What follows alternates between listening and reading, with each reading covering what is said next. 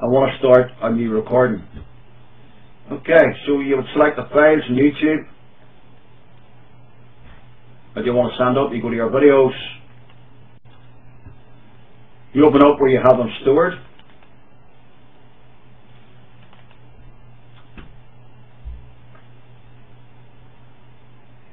and this one here is the one I want to send up. Okay, now it'll ask you for a title, friends. Okay, so the secret is the tags on the title. Okay.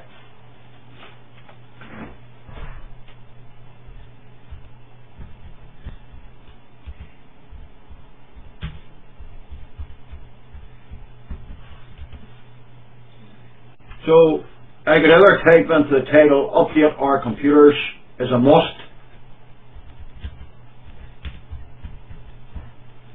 Then it'll ask for a description, and the description is your computer help. This is the video that I'm doing.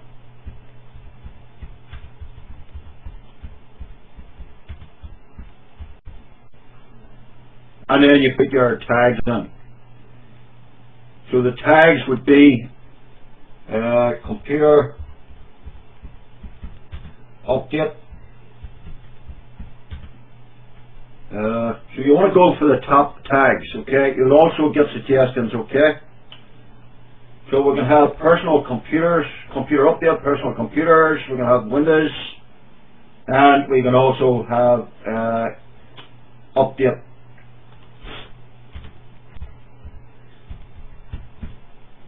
And you basically would also set your category to whatever it is, if it's music.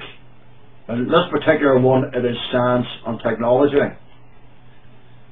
And also, I make them available to the public and click Save Changes. So basically, the recording that I'm doing, I've just done about the updates, it's actually going through the process of getting put up to YouTube. Once that is done and processed by YouTube, well then basically I will send it to Blogger, Twitter, and all the different social networking sites that I have put them on.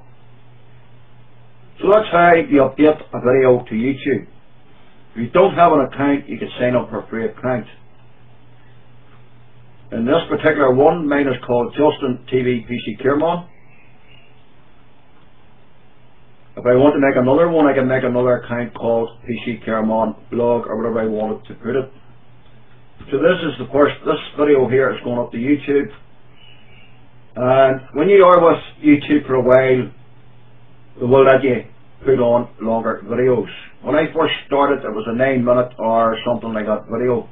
It says here, congratulations, your account is now enabled for uploads longer than 15 minutes.